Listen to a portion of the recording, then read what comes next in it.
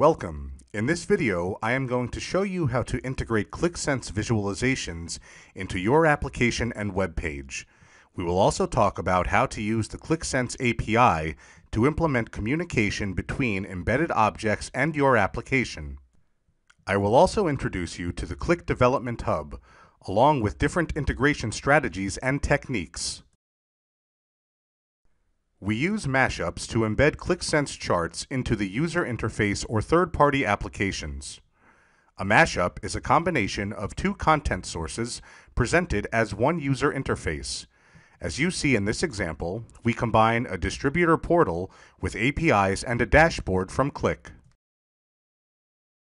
Portal content is served by portal servers. Qlik Sense objects are served by Qlik Sense servers, and integration occurs on the user interface level. To start building integration, you need to have already developed a Qlik Sense application, since you can reuse every chart that you have created. You can also generate charts on the fly and pull data from the Qlik engine, for example, fields, dimensions, and measures, so you can dynamically build non-Qlik objects to present your data. Mashups can be implemented with the Qlik DevHub, which is easy to use with a graphical environment that combines a few tools into a single interface. You can access DevHub from the menu in Qlik Sense, or you can access it by typing the following URL in your web browser: localhost:4848/dev-hub. This is only if you are working with Qlik Sense Desktop, so in this case, make sure that Qlik Sense Desktop is running in the background. On a server environment, use your server address /dev-hub. No DevHub installation is needed. It's included in the standard Qlik Sense installation package and is already installed in your Qlik Sense environment. If you already have your application or web page developed, you can still use your preferred development environment. So in this case, you can start with DevHub to quickly generate code, such as Qlik connection definition and object definition, and then you can copy this into your environment using, for example, Notepad++.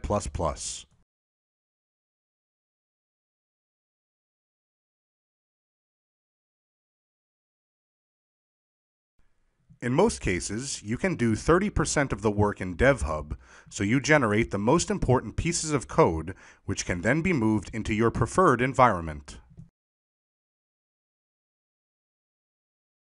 To start Mashup development, simply navigate to the Mashup Editor and choose Create New Project from the menu. Name your mashup and select a template. There are a few out-of-the-box templates to speed up development. Let us select a basic single mashup to create our first mashup.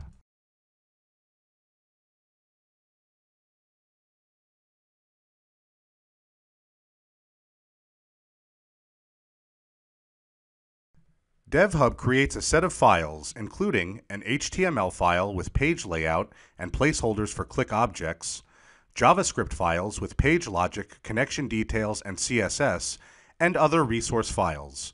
There is also a preview window where we can quickly see the result of our development.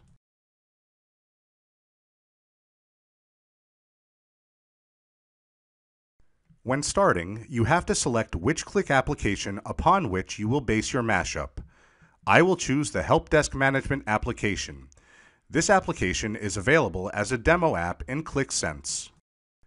A list of sheets and charts appears on the left-hand side menu.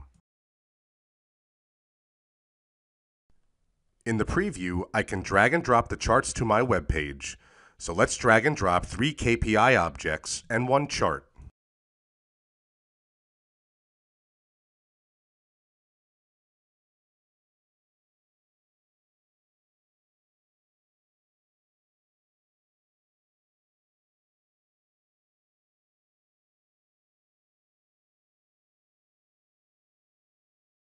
Then I can view my mashup in a web browser.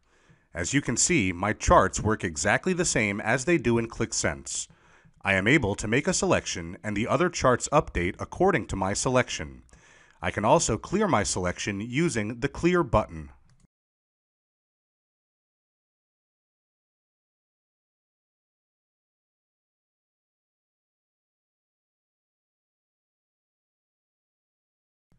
Now let's take a look at the HTML and JavaScript files. When I select an application from the drop-down menu, DevHub automatically adds in the JavaScript code that is needed to open this application. We can see this piece of code here.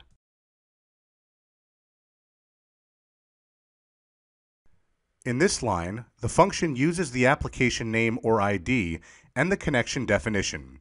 This is using the Qlik Application API. To display charts, we use divs, and there are some empty divs in the template that is selected.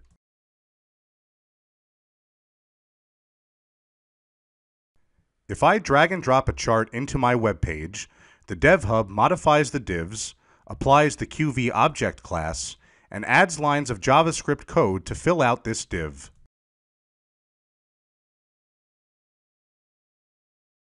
We can see this line right here.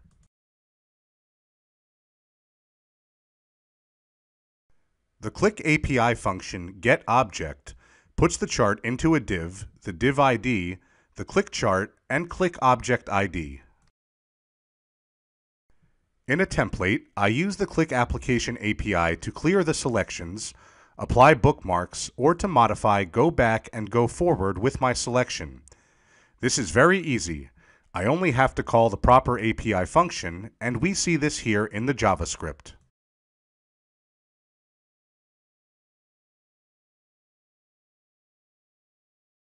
So DevHub generates code which you can simply copy and paste to your web page or application. This really speeds up integration development. Here is an example of a mashup. As you can see, I modified the HTML file and added a logo to the navigation bar and some Qlik filters on top of the page layout. Because I used a responsive template, my mashup is responsive as well.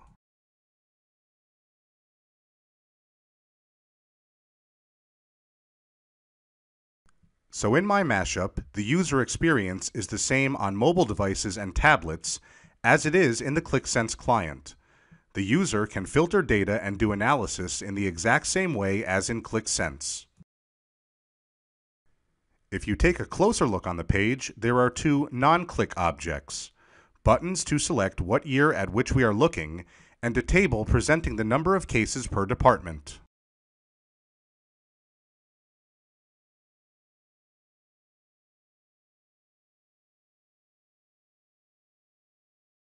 To create these, I used two options in the DevHub, which are List and Hypercubes.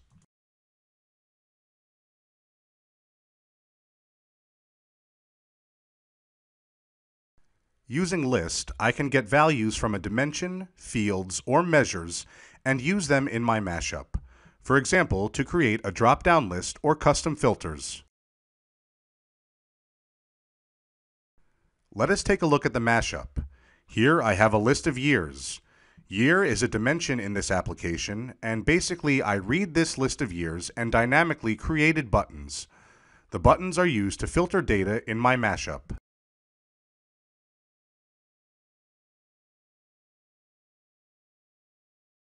To create a list, I have a list builder, and this allows me to select the dimension, which is year. Then I have to specify the callback function, and if I press Add, DevHub generates the corresponding JavaScript code in the JavaScript file.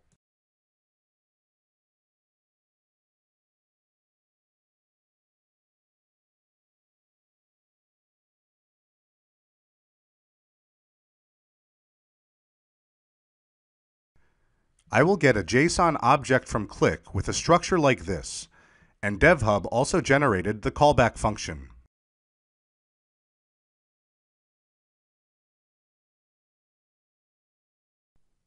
In my sample mashup, I created a div with button group, and in a callback function, I processed the JSON object and created these buttons as you can see here, the definition of my callback function.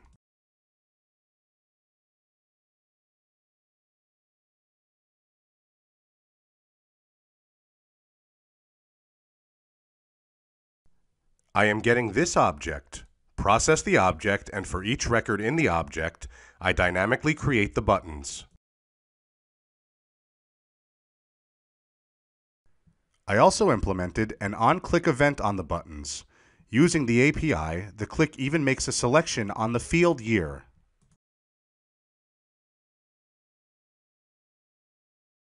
The Hypercube is a similar concept, but with a Hypercube I can get a set of values, dimensions, measures, or fields. I have a few of them in one Hypercube.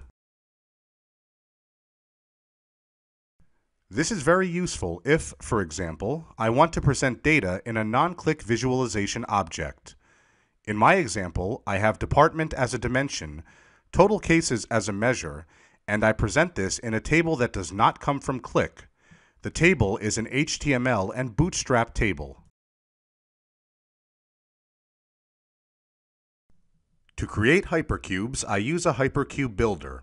Here I can select department as a dimension and total cases as a measure. I need to specify the callback function, and if I press add, DevHub generates JavaScript code with a JSON structure as seen here, and DevHub also generates the callback function to process and this hypercube.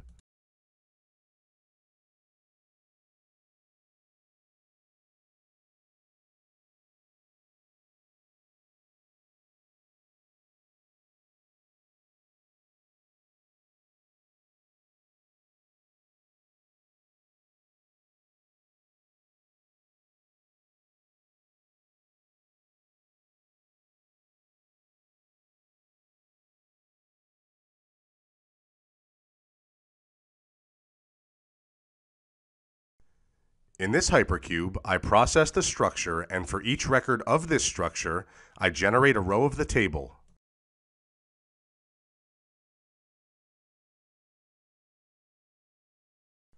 As you can see, data is presented in a Bootstrap table, and this table updates dynamically. The list of records changes if I make any selection or if I use a filter. For example, if I make a selection in departments, you can see that the table updates with only the selected departments.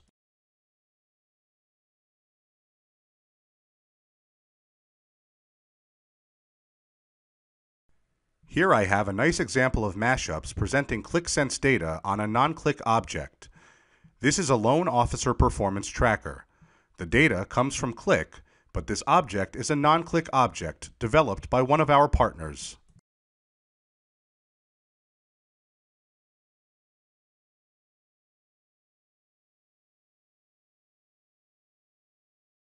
Another great example is a Flightmap. Again, data is pulled from the Qlik engine, and here the data is presented on a map which is not a Qlik map, but a third-party product.